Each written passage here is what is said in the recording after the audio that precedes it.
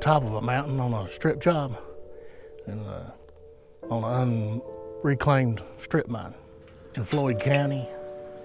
And my great-grandpa had bought it in the 30s. I've owned it since probably 2014, 13, 14. They've mined all the coal, pushed all the dirt over the hill, never done none of the reclamation. They've never done, you know, nothing by law what they're supposed to have done.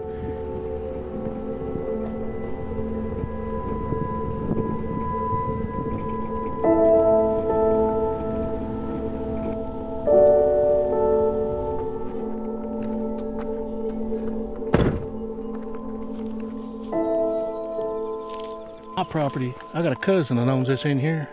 My property's on the other side of there. They were supposed to tuck the top of this mountain off like I was telling. They were going to put it over in this holler, but they never did do it, you know. James River had ended up with it, and they were big companies, and I thought they would do the reclamation and put it back right, and you know, they never done what they were supposed to have done. They filed bankruptcy, and Revelation was supposed to have done the reclamation, but they never done nothing. Now you've got high walls, you know. Nothing, you can't use it for nothing now. But if it's done right, you've got a lot of good outcomes, you know, and got a lot of good property when it's done. But you've got some people that their intentions of they're not going to put it back no way. You know, their intentions is making the money and they're leaving. You know, and this is just not the only place that they do it. They've done it all over Kentucky, West Virginia, and Virginia. The laws are set up for them to do it. Your politicians and everything are just letting a lot of this stuff go on, because a lot of this stuff, they let these co-operators do whatever they want. And the laws, if you've got a good lawyer and a good CPA and enough money, you can do anything you want. You know, and that's just the way it is. And the little man is just, you know, you're nothing.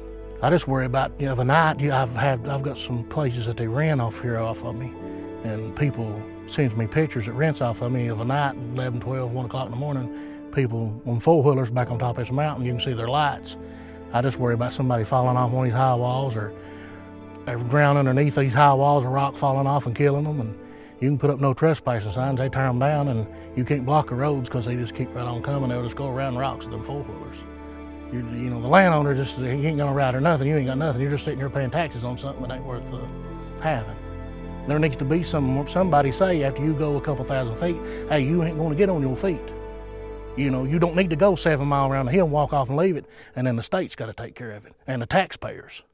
When you take all of your money and go down there in the Bahamas and stay. I want to know who's liable if somebody runs over that high wall on a four-wheeler and gets killed.